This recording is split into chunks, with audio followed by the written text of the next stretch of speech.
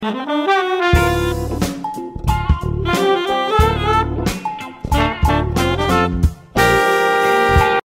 there, welcome. This is Vince of Vince Prep and Agos Admissions Consulting talking about Berkeley. Berkeley. It's backwards, I know you can't read that. I love these essays. I think this is a great first set of essays to start working on in terms of brainstorming stories.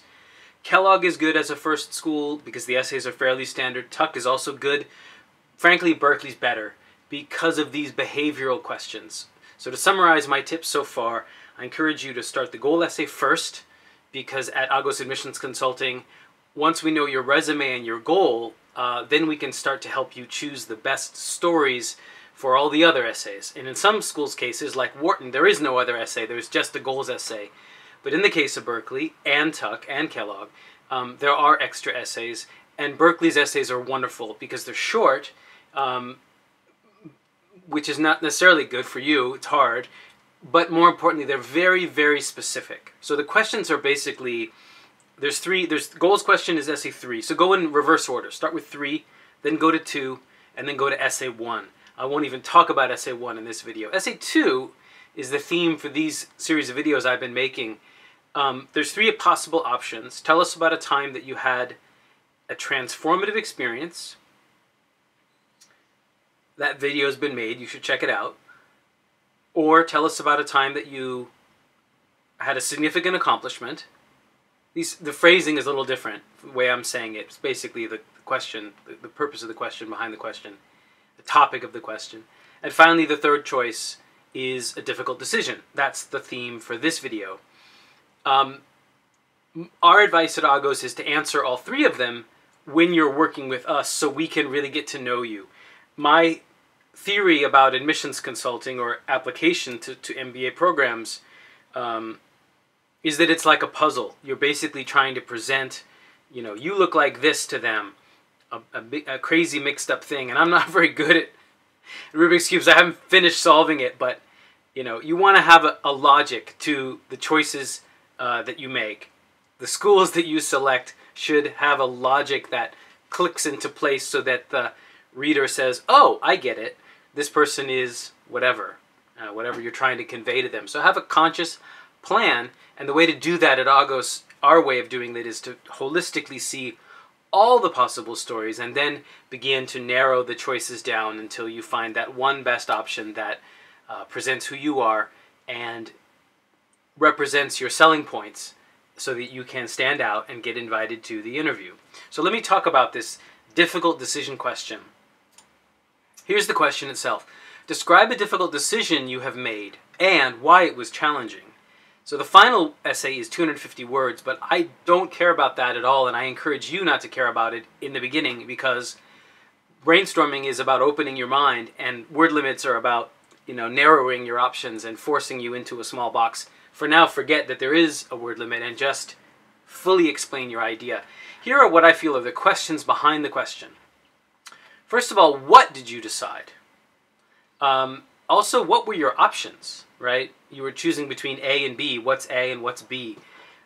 What did each option represent to you? So I'll give a brief example in another video, but I was choosing between whatever, a short-term benefit versus a long-term benefit, for example. Just a stupid, quick example. How did you make the choice between those two, short-term or long-term? That's very general type of choice, and what each one represented to you.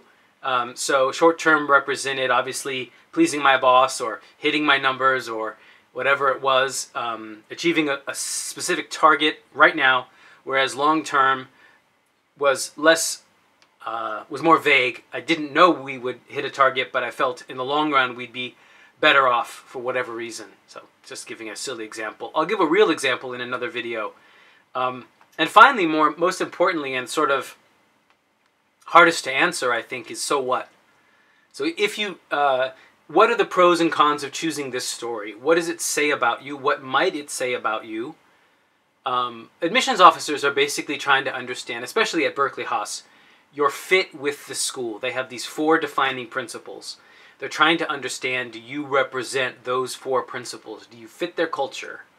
every school has a unique culture, and Berkeley, I don't know if you can say Berkeley's more unique than others, but Berkeley, I grew up in the suburbs near Berkeley, and every chance I could, from about age 13 onward, I escaped to Berkeley because it is really cool and interesting, and it's a place that appreciates individuality and celebrates individuality. So I escaped my safe, boring suburban life and had a great time with my friends at record stores and cafes and hanging out in Berkeley as much as I could because it was so much fun and so exciting as a place to be. And Berkeley Haas does, to a large degree, capture. All the Haas students I've known are strong individuals, and that's great. As a school, as you know, the school is emphasizing entrepreneurship and that sort of Bay Area culture, which I know and love, of being innovative, of setting a trend, of doing something different and standing out. So why might you choose this story? Does it have anything to do with your potential contributions to Haas or your fit with their core values, their 4 sort of defining principles of Haas, Berkeley Haas? Or is it somehow relevant to your goal? Does it tell me a story I need to know to make your future goal, which is Essay 3, believable, for example? So when you share your ideas with us at Agos Admissions Consulting, tell us, in a sense, use this more or less framework to share with us 1 or 2 or even 3 possible examples of difficult decisions you've made. I love this question. I think life is all about decisions, and leadership is about making tough decisions that not only influence you, but could have a big impact, positive or negative, on those around you. So it's a great question to get you thinking. Even if you're not applying to Berkeley Haas, it's a great question to prepare for an interview. That's it for now. Thanks for watching my videos as always. Please subscribe for the latest updates. Best of luck with your applications. Bye for now.